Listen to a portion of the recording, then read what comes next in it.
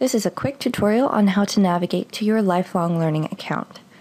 So go ahead and start out at the main Texas State Board of Pharmacy website.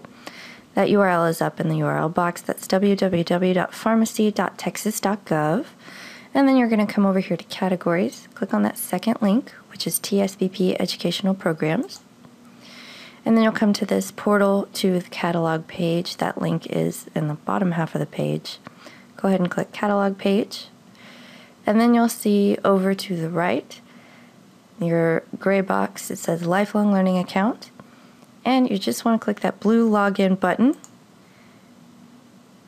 And this is what the portal looks like. So if you forgot your login ID, you can click there.